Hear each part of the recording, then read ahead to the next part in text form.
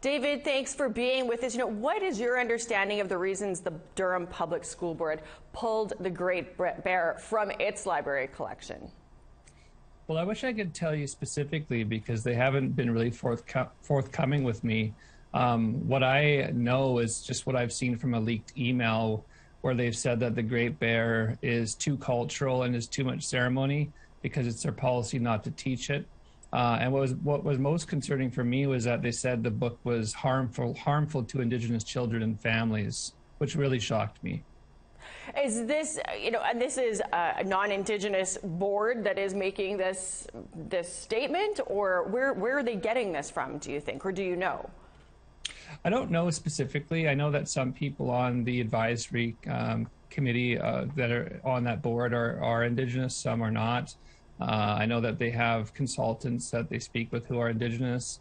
So I think like a lot of this could be cleared up or at least clarified somewhat if they would just respond and let us know what's going on and offer some clarification, which is what my publisher really, that's all they asked for.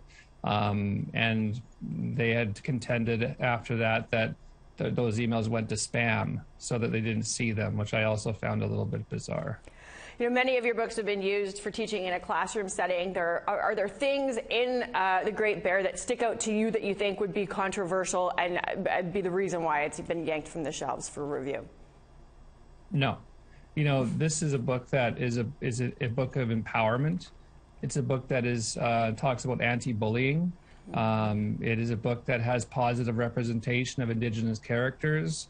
There's nothing in this book that I felt that would have anything controversial in it that would upset or harm any children. In fact, quite the opposite. I found it quite offensive because I work very hard for every day to make sure that I'm writing books and speaking to kids and trying to empower them and to make them feel like they're valued and that they matter. And so hearing that reasoning was really quite upsetting to me. My 11-year-old read the book, and he would agree with your take on it. He enjoyed it. The school board has said that they would have more to say on this issue next week. They've got a board meeting tonight. What's the outcome that you're looking for?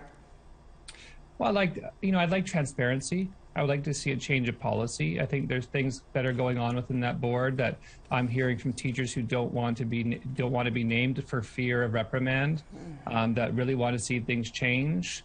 And so, I've said before, I don't really want an apology unless there's action behind it. You can put my book on the shelves, but if you're going to do the same for a couple of other books, then I feel like I'm not doing my job as an advocate.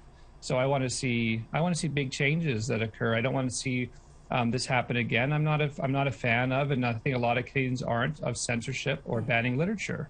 Kids need to have these books in their hands. Yeah.